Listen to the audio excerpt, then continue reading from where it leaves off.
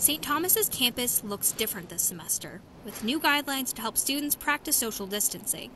Among these new changes are designated entrances and exits for buildings and one-way traffic patterns. Following these regulations has been a slow spreading trend, specifically in the dining halls, the North Sider, and the View. Combating students' muscle memory to venture different dining options in any order they please, the one-way system has students struggling to adjust to the new normal.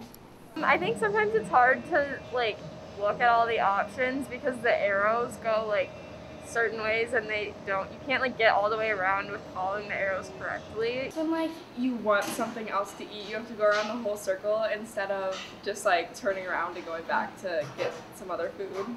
A whole circle that is not followed by all students.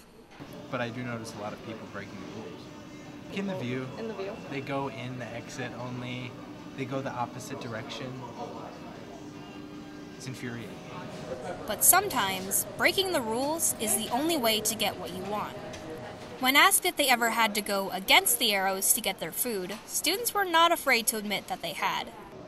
Sometimes. Yeah, if I forget dressing at the salad bar, I just have to go back through that one. Yes, I feel rebellious. I went the other way. And until students figure out how to navigate the new system, perhaps the little rebellion is to be expected.